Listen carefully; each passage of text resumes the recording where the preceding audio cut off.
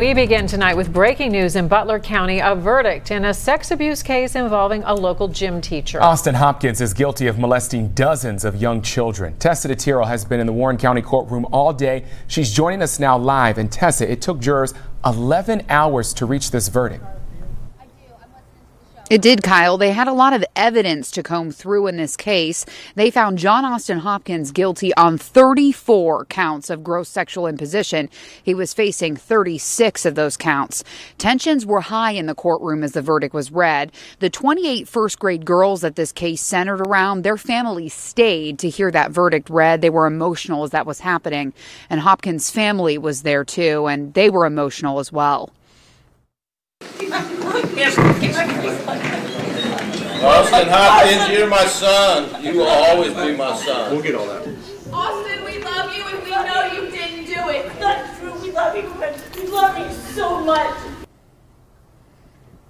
In closing arguments this morning, the state says Hopkins' actions are just side hugs and high fives are not just side hugs and high fives like he claims.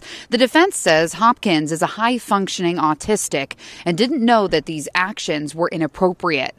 Hours worth of surveillance video, like we talked about, shows Hopkins placing girls on his lap, nuzzling them, touching under their shirts, and wrapping them around him. It was a long year as families endured interviews and even the young girls testifying and parents testifying in this case.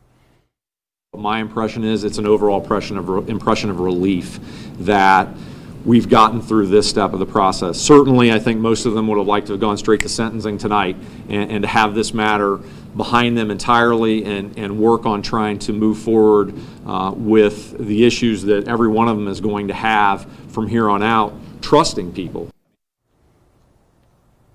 Judge Robert Peeler has not set John Austin Hopkins' sentencing yet. He did say there will be no pre-sentence investigation, but he would like a mental check on Hopkins. He is in state custody tonight. In Warren County, Tessa DeTiro, Local 12 News. Back to you in the studio. All right, Tessa, thank you so much.